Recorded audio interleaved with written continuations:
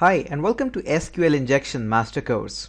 My name is Hitesh and below is my web homepage where you can access my website, can access Learn from Hitesh section and can reduce lots of third-party resource prices from all of my courses. So definitely this is a really important talk, that's why I always do in the very start of my lecture.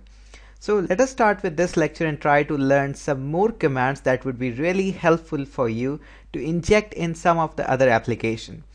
Now, I personally like this idea, first of all, running all the things on the command prompt with the MySQL so that you can learn the syntax of what we are actually performing instead of just mugging out the things and just putting them on the web application. Of course, reading out the source code is an important part of this exercise according to me for all the SQL injection.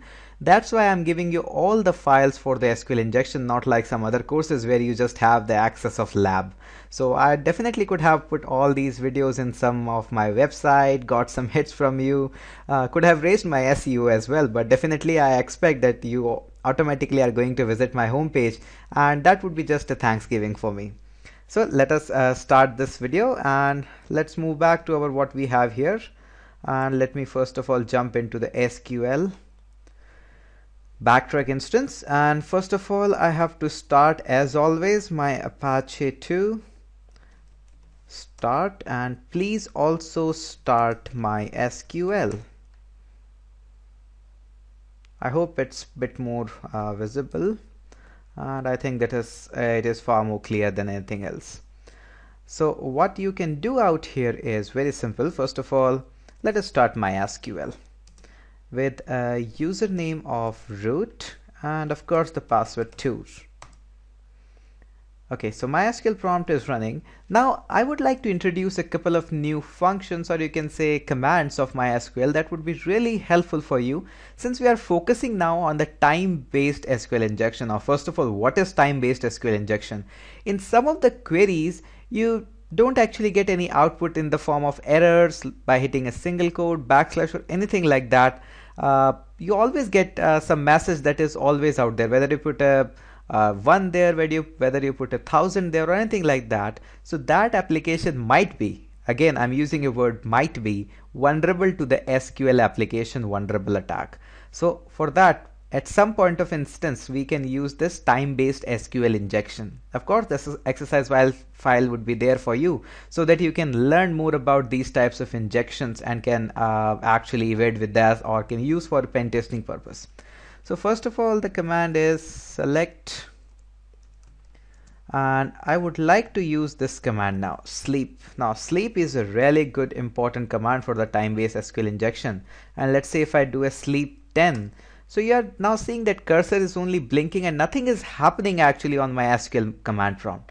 So as the 10 seconds will pass on, I know it's a big time and I'm just waiting for it. So after 10 seconds it gives me that hey, you have run this command.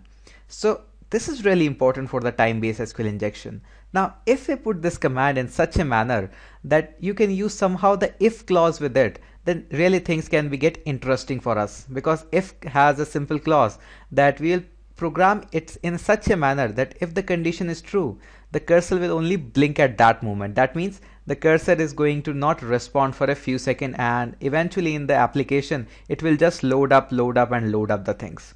So I hope you got the point what we are trying to do. So let us do a select, and let me put a if here, and I would like to have some things here. Let's say for example in the bracket I would like to have select, and let me put a database here. Just as always, we always put a database here, and what we would like to have the database, let's have some things in it. So let me give it security. I know this is the database, I'm just taking some leverage you can say. So the if clause actually takes the 3 argument. So the condition is true and I would like to have a sleep for 10 seconds. Let's say for example sleep 10 is good, and the third is nothing actually, so I will just write null here. You can also write something else here, but in the meantime I would just put a null here. I hope I have matched all the brackets. This is really the thing I have been doing quite a lot in the previous videos, so I think yes, I have matched that. So you will see that instantly it has returned us the database, and what we can do out here that the things can be modified further by the database query. We can modify it to the you can say version or anything like that. So first of all, let me check what is out there.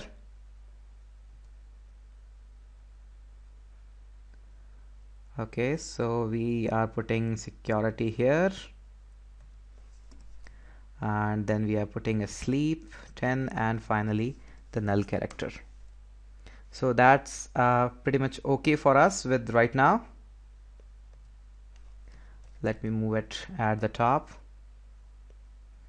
Okay, so we are having a if clause here, and it is after that we are selecting the database value from it, and then we have got the value of the database, that is security, and make it a sleep for 10, and then just return it. Now what happened if I by mistake got a thing from it? So again, it shouldn't have done in this way. Again, like in the previous video, I have made some mess around here. So let me just check out first of all if I haven't done any typo. So select if, then a bracket start for select database is a function. Yes, of course, it's a function, closing the bracket, equals to security. Yes, it is our database, and then putting up a comma, sleep, that is the second function, and then the null, and putting it up.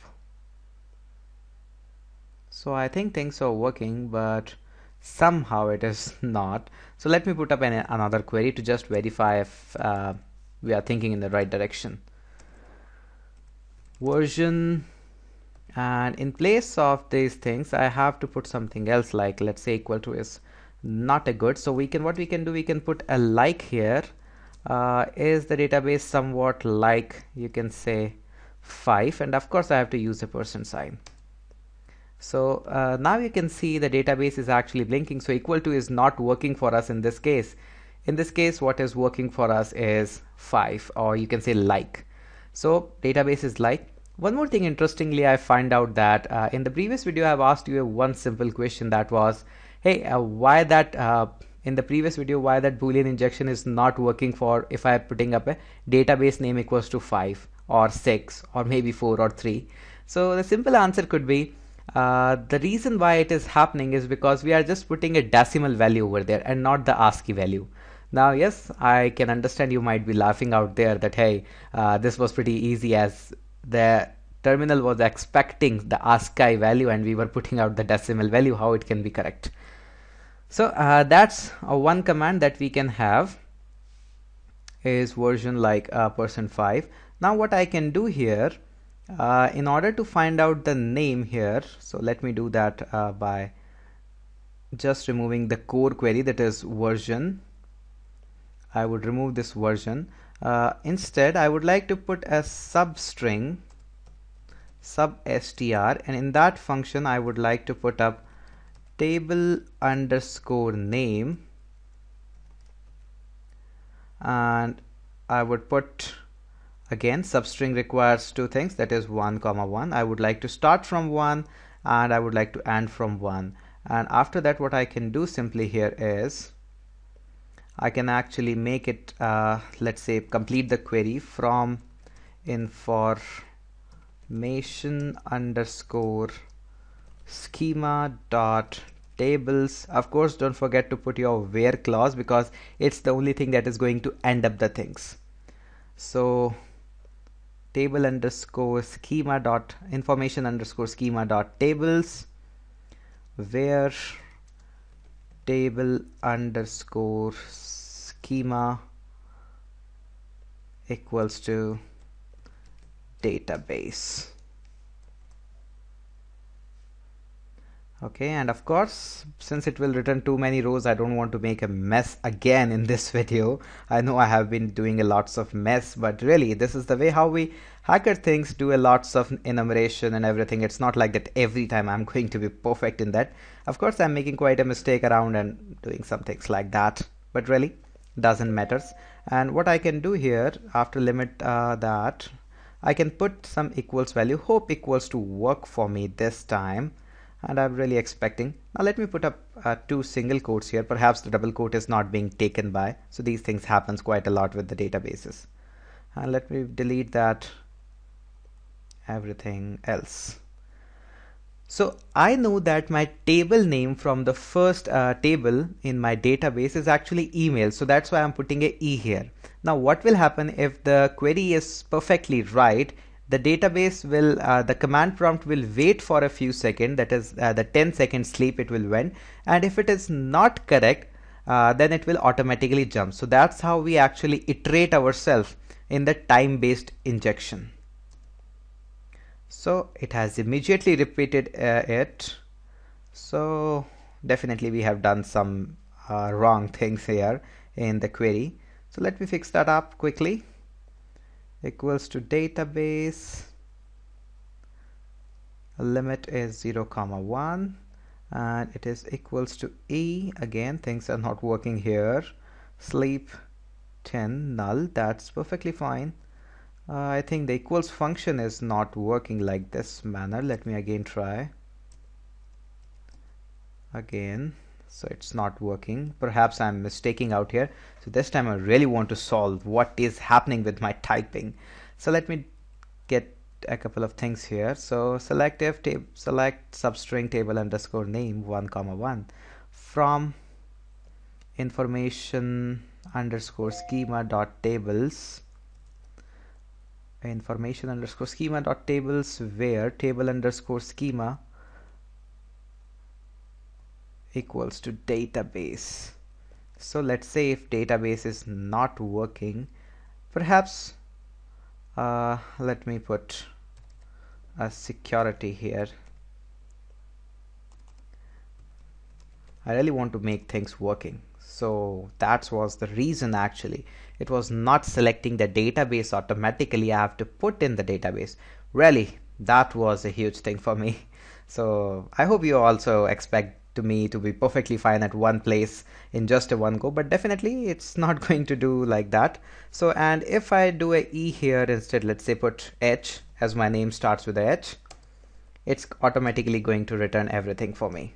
And in that case, if I do again, let's say E, and I know the second thing is M, that is emails, and what I can do here is I can put up 2 here, and again it's waiting for me, not just blinking out everything.